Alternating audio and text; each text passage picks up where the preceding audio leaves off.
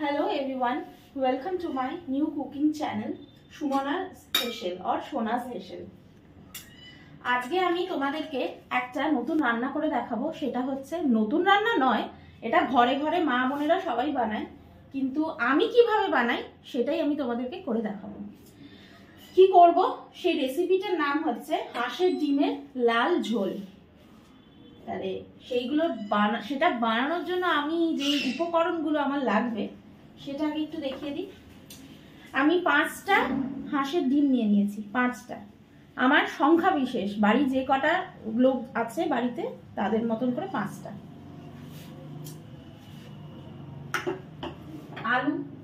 আলু নিয়েছি কেটে, ডুমু ডুমু করে আলু কেটে ধুয়ে রেডি করে রেখেছি। এখানে আছে পেঁয়াজ কুচি, টমেটো কুচি, ধনেপাতা কুচি, যেটা আমি লাস্টে দেবো গার্নিশিং এর জন্য। আর এই যে এটা হচ্ছে ফ্রোজেন মটরশুঁটিকে বের করে জলে ভিজিয়ে রেখেছিলাম। মটরশুঁটি আমার কাছে মানে পুরো 12 মান্থ আমার কাছে পুরো অ্যাভেলেবেল থাকে। আমি রেখে দিই ফ্রোজেন মটরশুঁটি, যখন আমি ইউজ করি রান্না করি তখন এগুলোকে জলে ভিজিয়ে দিই, সফট হয়ে যায়। এই যে এইটা হচ্ছে বাটা মশলাটা, কি কি ইনগ্রিডিয়েন্টস আছে এর মধ্যে সেইগুলো আমি তোমাদেরকে শো করব পরে। এটা হচ্ছে পুরোপুরি শিলে বাটা মশলা। কি কি আছে এর মধ্যে বলে দিই। এর মধ্যে আছে আদা, জিরে, রসুন আর শুকনো লঙ্কা, এটাই আছে। আচ্ছা, তাহলে পরিমাণগুলো বলি। এই একটা পেঁয়াজ, একটা টমেটো কুচির যে টমেটো, এই টমেটো আর এই পেঁয়াজ, আর আদা ঠিক এতটা পরিমাণেই আমি আদা দিয়েছি। রসুন এই কটা কোয়া, রসুনের আমি এই কটা কোয়া রসুন দিয়েছি। আর জিরে দিয়েছি 2 টিস্পুন। এই যে এই স্পুনে, এই যে এই স্পুনটা 2 টিস্পুন জিরে।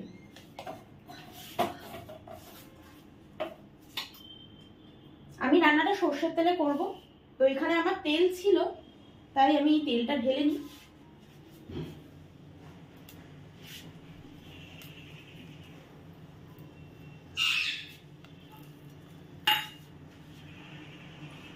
তেলটা গরম হোক, আমি ডিমটা ভাজবো, তারপর আলুটা ভেজে নেব। তেল গরম হয়ে গেছে, এবার আমি ডিমগুলোকে আগে একটা একটা করে ভেজে তুলে নেব।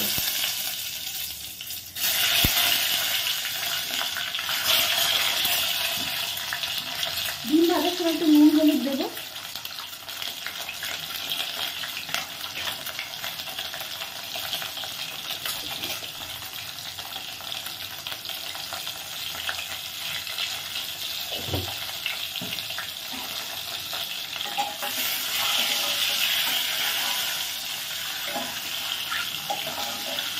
গ্যাসের ফ্লেমটাকে একটু বাড়িয়ে ভাজবো।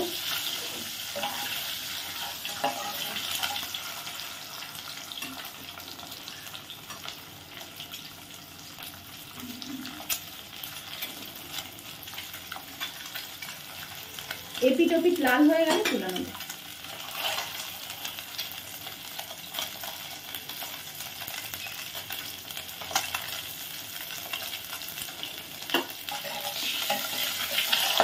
মোটামুটি হয়ে গেছে, আর কড়া করে ভাজবো না। এবার ডিমগুলো তুলে নিই।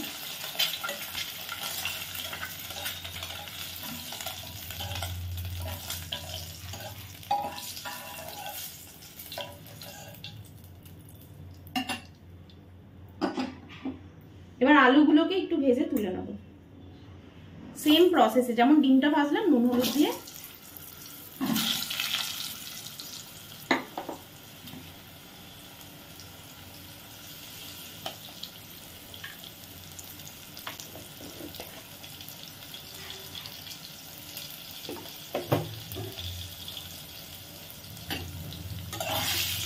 এগুলোকে হালকা লাল করে ভেজে তুলব।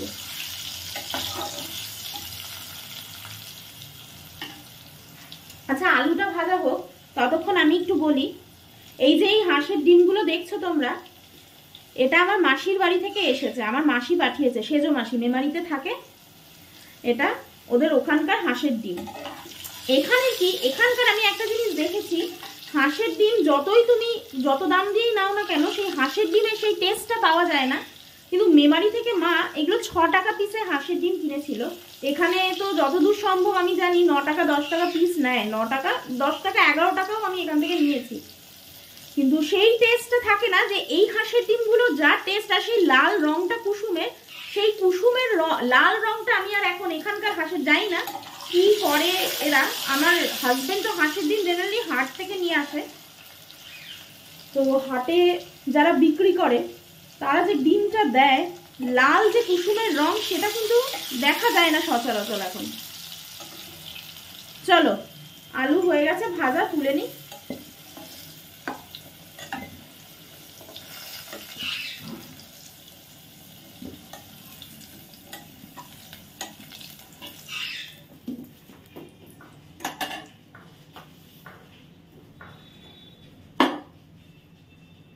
আচ্ছা, এবার তেলটার মধ্যে আমি কিছু ফোড়ন দেব। কি কি দেব? আমি একদম লাইট ভাবে বানাবো, কারণ এটা আমার ছেলেও খাবে যেহেতু।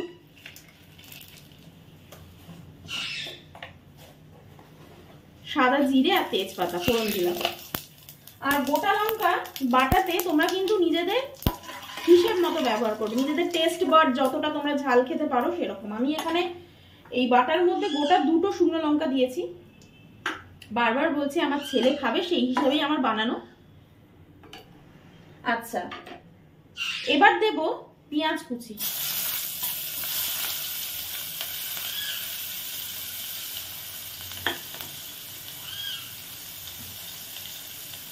একটু নুন দেব।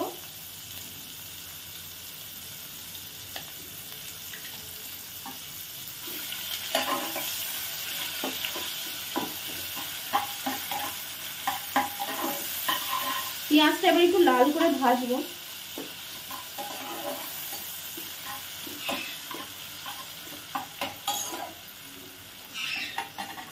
পেঁয়াজটা লাল করে ভাজা হোক, তারপর আবার দেখাচ্ছি কি করব। পেঁয়াজটা লাল করে ভাজা হয়ে গেছে, এবার যেটা করবো সেটা হচ্ছে এর মধ্যে মটরশুঁটিগুলো যেগুলো ছিল সেটা অ্যাড করে দেবো, দিয়ে একটু নাড়াচাড়া করবো। হ্যাঁ,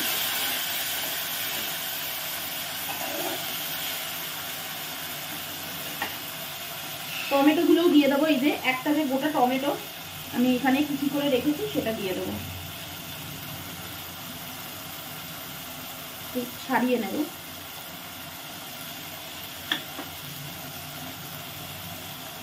একটু নুন দেব। নুন অ্যাড করলে কি হয়, নরম হয় টমেটোটা।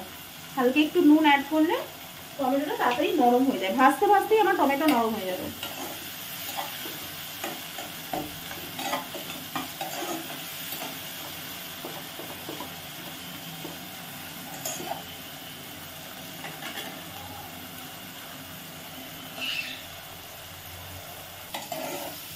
আচ্ছা, এবার এর মধ্যে আমি এই বাটা মশলাটা দেব। ঠিক আছে, আগে বলেছি আমি, আবার বলে দিই কি কি আছে এর মধ্যে। এর মধ্যে আছে ঠিক এতটা পরিমাণে আদা, এতটা পরিমাণে আদা,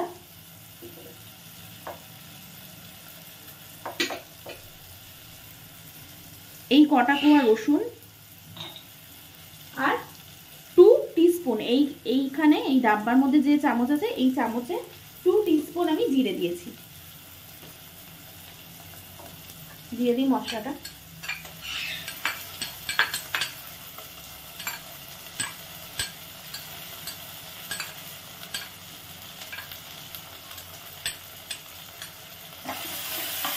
দিয়ে কষাবো। হ্যাঁ, জিনিসটাকে ভালো করে। এর মধ্যে একটুখানি আমি নুন আর একটু সামান্য হলুদ গুঁড়ো দেবো।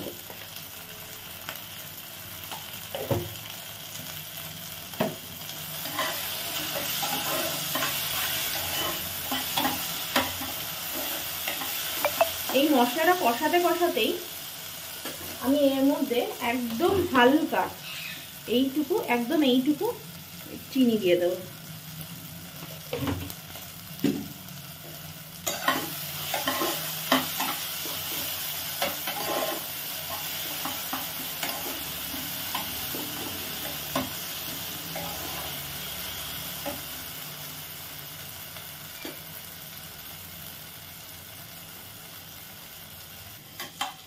মশলা দেখো কষানো কমপ্লিট। আচ্ছা, মশলা যে কষানো কমপ্লিট সেটা কি করে বুঝবো?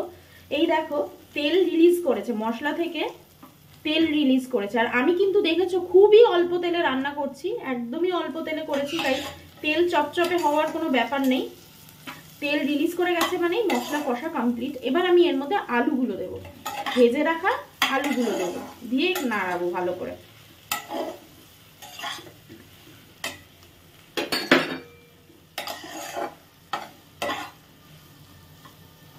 গ্যাসের ফ্লেমটা একটু বাড়িয়ে দেবো।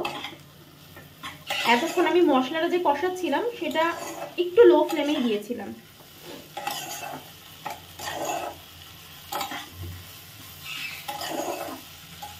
একটু কষানো হোক।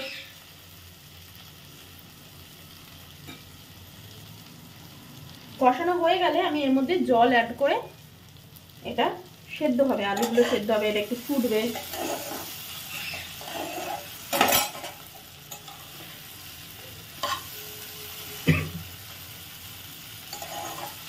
আর এটা যখন কষাবে তোমরা চাইলে এর মধ্যে একটুখানি লঙ্কার গুঁড়ো দিতেই পারো, কাশ্মীরি লঙ্কা গুঁড়ো দিতে পারো। তাতে কি হবে, এর যে কালারটা সেটা এনহ্যান্স হবে। কিন্তু আমি দিচ্ছি না, যদি আরো লাল ভাব আনতে চাও দিতেই পারো। আচ্ছা, আমার এই কষানোটা কমপ্লিট হয়ে গেছে, মশলা আলু টালু দিয়ে সব কমপ্লিট। এবার আমি কি করব, এই যে এখানে জল রেখেছি, জলটা এর মধ্যে অ্যাড করব। আর এই যে জলটা দেবো এটা কিন্তু গরম জল দেবো, লিউকওয়ার্ম ওয়াটার, একদম ফুটন্ত গরম না দিলেও এটা একটু লিউকওয়ার্ম ওয়াটার আমি এর মধ্যে অ্যাড করব। এটা যেহেতু আমি ঝোল করব তাই একটু বেশি করেই জল দিচ্ছি। গ্যাসের ফ্লেমটা একটু হাইতে দিলাম, এটা একটু ফুটুক। তার মধ্যে একটু আন্দাজ মতো এবার আমার মনে হচ্ছে একটু নুন দরকার, দেবে। তোমরা নিজেদের টেস্ট অনুযায়ী নুন চিনি সব অ্যাড করো। মশলা কষানোর সময় অল্প চিনি দিয়েছিলাম, এখনো আমি এই জাস্ট এইটুকু চিনি দেবো, এই যে পিঞ্চ অফ সুগার। এই যে মশলাটা কষিয়ে জল দিয়ে, জলটা এবার একটু ফুটুক।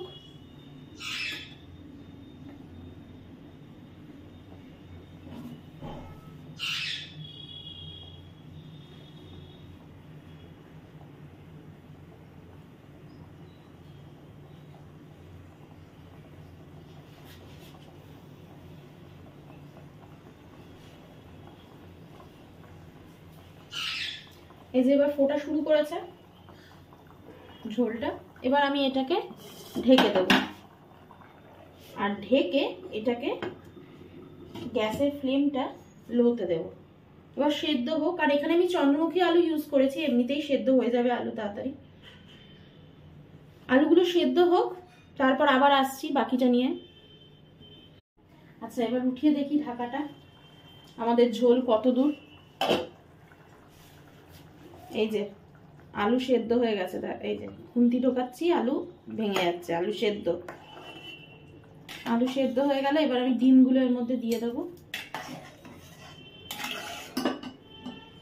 এর সাথেই আমি এই ধনেপাতা কুচিটা দিয়ে দেবো, কিছুটা রাখলাম, এটা গার্নিশ করব। এটা এখন দিচ্ছি, ডিমের সাথে ফুটলে কি ধনেপাতার ফ্লেভারটা ঝোলের মধ্যে যাবে।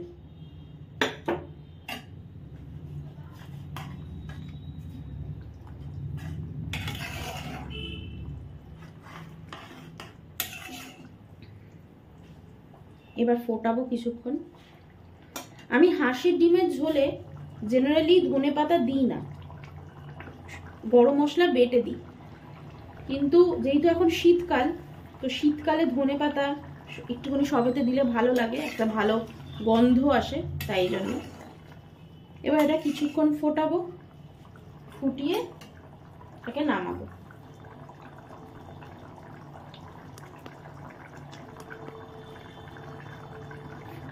এই যে ফুটছে,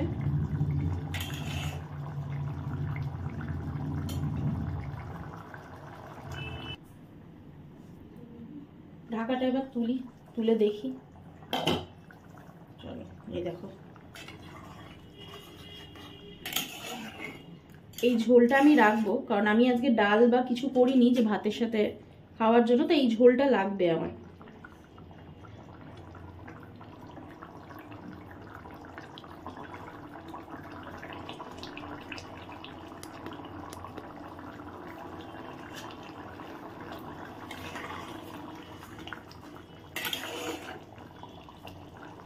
ব্যাস, আমার ডিমের ঝোল কমপ্লিট।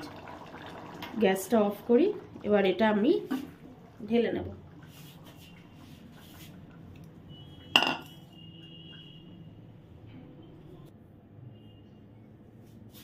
এই যে আমার হাঁসের ডিমের ঝোল পুরো রেডি। তোমাদের যদি ভালো লেগে থাকে এই রেসিপিটা, লাইক, শেয়ার, সাবস্ক্রাইব করো আর কমেন্ট করো কেমন লাগলো। পরে আবার আসবো আমি নতুন কিছু নিয়ে, মানে আমার বানানো কিছু নিয়ে। দেখো একটা কথা বলি, রান্না নতুন পুরনো কিছুই হয় না। আমি যে রান্নাগুলো তোমাদের দেখাবো তোমরা অল্প বিস্তর সবাই জানো কিভাবে করতে হয় না করতে হয়, কিন্তু আমি কিভাবে করি, আমি কিভাবে রান্না করি, কি কি দিই, সেইটাই আমি তোমাদেরকে এই চ্যানেলের মাধ্যমে রিপ্রেজেন্ট করব। ঠিক আছে, চলো আসি আমি, টাটা।